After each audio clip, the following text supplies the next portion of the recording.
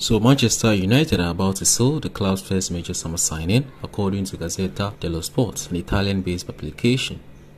The paper has had the media informed that Onana's Inter Milan's sporting director, Piero Orsilio, is meeting David Harrison, United's director of operations, together with some members of the board in Ibiza, Spain, to complete the deal.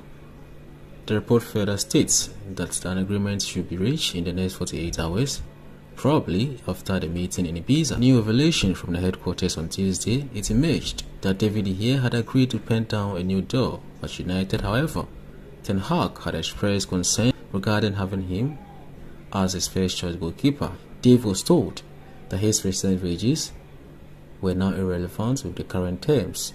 His new figures would be heavily slashed should he continue to be at United. Onana could become Ten Hag's first choice goalkeeper at United once agreement is reached with Inter Milan. Deliberations in Ibiza, hot 48 hours, await United fans in the transfer market. Peace.